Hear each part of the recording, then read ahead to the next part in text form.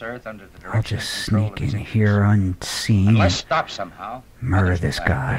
in, suck the Earth dry of all He's just a electrical general and atomic practitioner, energy resources. a hospital doctor. Patient's cerebrospinal But pressure maybe is there's raised some 20 sort of millimeters. phony prop, Blood electrical chemistry shows an equipment, abnormal something I consumption can of energy. slam him up against and Ophthalmic examination shows finish him marked off. abnormality.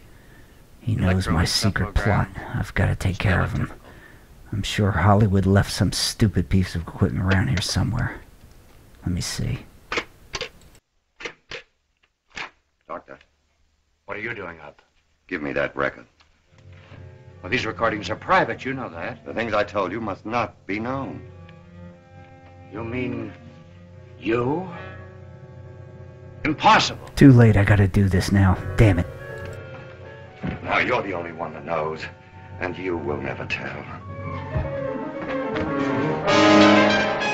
Oh, there it is. Just what I was looking for. One of those fake Frankenstein laboratory sets. That's it. Throw your hands up there. Make it look like you're dying. Oh, he's a terrible actor. Where do they get these guys? I'll never know. Oh, well.